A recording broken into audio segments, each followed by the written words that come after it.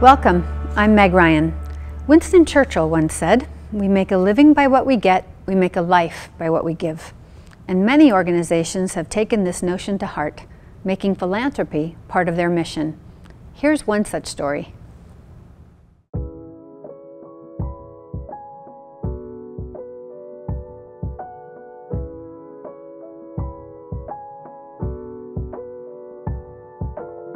Stories have the power to teach kids anything. As a kid, I was always reading. I always had my nose in a book. You know, I read all the Nancy Drew books. It's really endless, this sort of tools that stories give us to educate kids.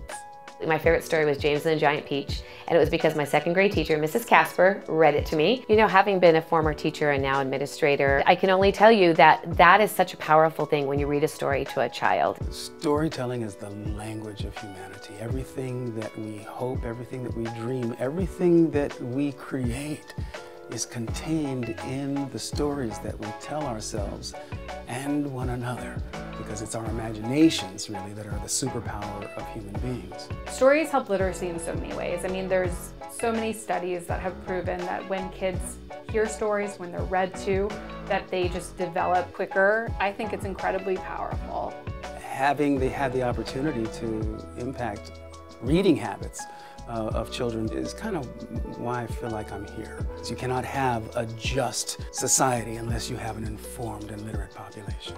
We're coming out of a pandemic, so all of our learning was done online, with the screen, with the iPad, and so there was a really big disconnect between the teacher and the student, even with their peers. So to come into a world now where we're back face to face, and today was the first day without a mask, you know, the connection is starting to come back, but it's a work in progress. We have to empower future generations to become lifelong learners with the aids of whatever technologies are at our disposal.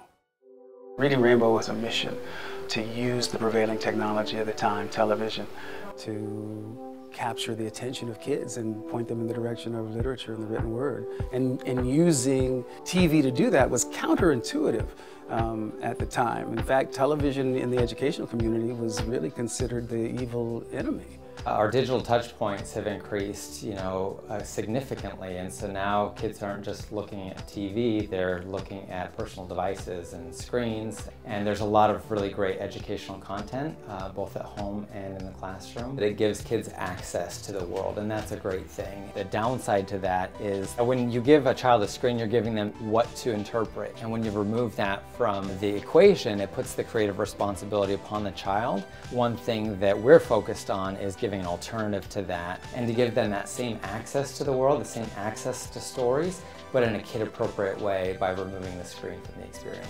It is through the right use and utilization of the technology that will enable us to give our children the best chance they can at achieving their full potential.